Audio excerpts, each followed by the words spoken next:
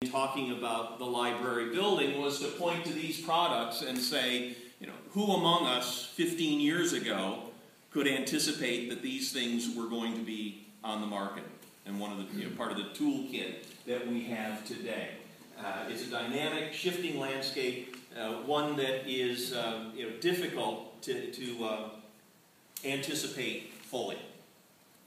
Last summer, August of 2011, there was a satellite workshop, a pre-conference to the annual conference of the International Federation of Library Associations, the gist of which was to identify, you know, what makes for a 21st century library.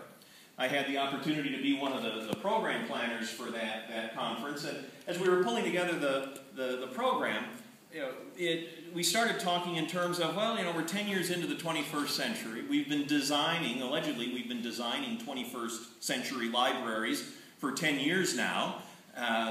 And you know, many of the libraries that have been open during that period, you know, designated as 21st century libraries, looked an awful lot like 20th century libraries with a new dust jacket.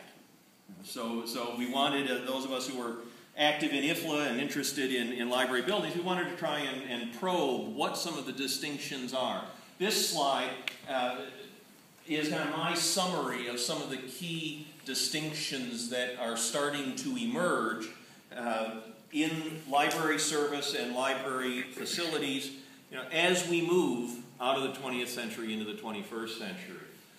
We're coming from a tradition, a heritage that I would label as collection-centric, moving toward a philosophy or an approach that is user-centric. In the 20th century, libraries were characterized by permanence and stability. You know, think of a Carnegie Library and the statement it makes for the community it's in. Permanence, stability. Well, you know, today we're just as likely or more likely to be interested in transience, flexibility, adaptability. A couple generations ago, I think typical service models involved working with individuals coming to use the library. Increasingly today we're seeing groups using the library. We're seeing groups interested in working together in different settings. 20th century libraries were characterized by quiet and reflectiveness. You know, when I was this big and going to my branch library back home, you couldn't talk any louder than this. And if you did, you were sent home. Did you hear back there? I did. Great. Well, you know, today's library is a lot noisier. You know, there's a lot more going on. There's bustle. You know, we got the computers here, and there are printers, and they clack and beep and whir and all sorts of stuff. You know, keystroke noises, all sorts of stuff going on. Perhaps the key distinction that I would draw is the very last pairing on this screen: collections and connections. When I was working with Tupelo, Mississippi Library about a year and a half ago, we came up with the notion that the new Tupelo Library, when it gets built, needs to be about connections and collections. And we deliberately put connections first over collections. Collections are important. Collections, I think, are going to be important for as long as we can foresee things. But increasingly, libraries are about making connections. It's about making connections with the information that you see that you have available in the collections. But it's also about making connections with information that's available through electronic resources. It's about making connections with other individuals, whether it's the person who's sitting next to you here or the person who's on, you know, the other side of the world, making connections through emails and Skype and so forth. Collections and connections are, that really becomes the heart of libraries today. Here in Belleville, speaking about this being a series of approximations to a moving target. As we mentioned earlier, we did a 2005 needs assessment based on what we surveyed in the landscape in 2005. You know, we made a series of service recommendations which eventually led to a recommendation that the library have a building of 47,000 plus square feet. Well, since then, again, the landscape has changed quite a bit. The 2010 census has been completed. That gives us, a newly updated forecast of the library's service population, arguably a more accurate one than the one we were using in the middle of the last decennial census period. The library has converted to district status. As part of that conversion process, the library has made a commitment to opening a branch. So we're now talking about operating 2 facilities. How does that affect the distribution of services and the distribution of space needs? In the last 7 years, new formats have been added to the library's collection. New content delivery strategies have become available. We're much more familiar today with downloadable formats and streaming formats and so on. Those things just really weren't on the radar scope 7 years ago. I'm thinking of another article that appeared in the Chicago Trib maybe 10 years ago now.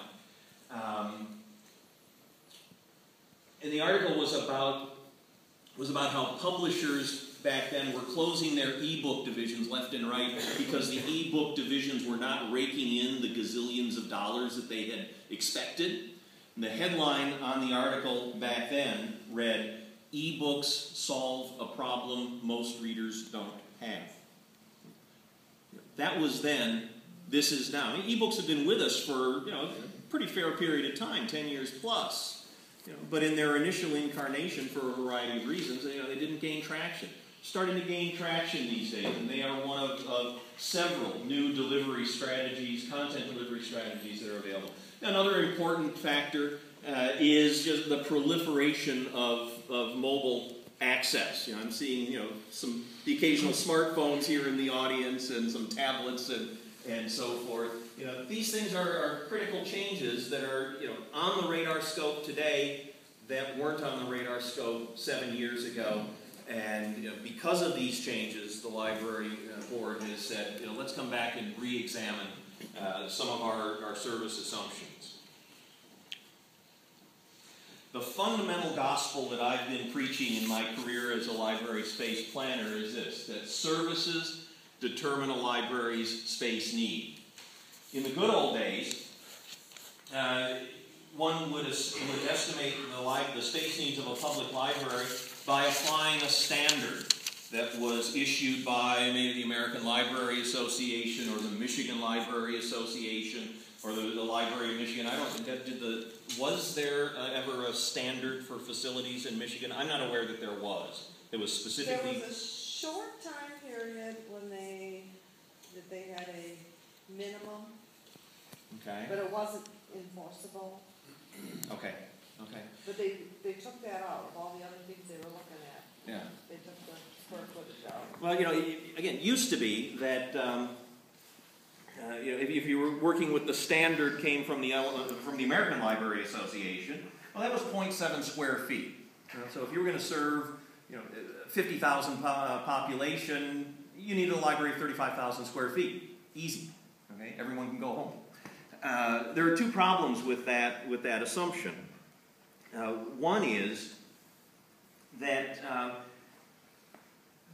different communities are going to have differing service needs. Okay? Every community that serves 50,000 population is not going to need the same set of collections and resources to meet the needs of its community. So there's a lot of variability out there that is not accounted for in one of those old standards.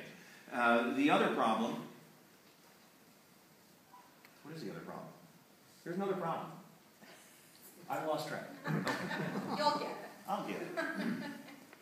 Doesn't include the services. Thank you. My stage manager down there is prompting. All that tells us is, the library needs a building of X square feet. Doesn't tell us anything of what's going into that space. In fact, the services that you want to provide do determine directly how big the library needs to be. I mean, you might look at reader seating. Every one of these seats needs a certain amount of space, and you can quantify that space. You know, and as a ballpark average, I'll tell you that each reader seat in a library needs, give or take 20 or 30 square feet. Some need a little bit more, some need a little bit less, depending on the particulars, but ballpark average 30 square feet. So if you wanted to provide 100 reader seats for your particular community, you would need to have about 3,000 square feet of floor space.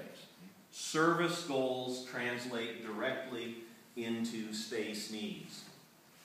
So, what we do is to look at the library's service needs in the context of 7 different kinds of floor space. Floor space that most libraries, public libraries, academic libraries, school libraries, want to or need to be able to provide. The first kind of space is space for the collections. The books, the non-print, the media, the magazines, and so on. What kind of resource inventory do you want to provide for collections, and how does that translate into space needs? Second kind of space is space for public computing or patron computing. That's an increasingly critical part of the overall mix of the library's service profile as more and more material is available electronically. We need to provide space for reader seating, just general open seating, tables, lounge chairs, carrels, and so on. Space that people can come in, occupy, and use the collections and resources of the library as they will. We need to provide for staff workspace. This includes public service desks. It includes back-of-house workroom space. I mean, there's an awful lot that goes on in any library that the users really don't see much of. You interact with staff on the floor, at the desks, but staff is also engaged in maintaining the collection, bringing new material into the collection, cataloging, processing, and so on, and all of that goes on behind the scenes. We need to accommodate those activities to ensure that they are conducted in the most effective, efficient way possible. Meeting and programming space is another critical element for most libraries. Meeting space often occurs in 3 flavors. You might have I'll say 3.5, because the room I'm in is a particular kind of example of meeting space. But most libraries will seek to provide some kind of multi-purpose, flat floor meeting space. We have a room like that in the present library. This might be viewed as a specialized kind of meeting room environment. Some libraries, because of the nature of the programs that they want to offer, will choose to develop a room of this sort with a raked floor and fixed seating and so on. It's a choice. Other types of meeting space will often include a children's story time room or a more formal conference or board room space. It's dominated by a table that you'll gather around and have regular meetings for. Special use space, let me say, I think the first 5 types of space are by and large self-explanatory. I mean, I can say collection space, and you have a pretty good idea of what collection space is. There's this other category of space that's called special use space that's meant to accommodate a variety of functions and services or inventories that many libraries want to provide, but that aren't directly accommodated in the first 5 types of space. The type of thing that might go into what we're calling special use space is like a copying center. And a lot of libraries have photocopiers, for instance, and that would be part of special use space. Some libraries will support an ATM. That would be part of special use space. There's been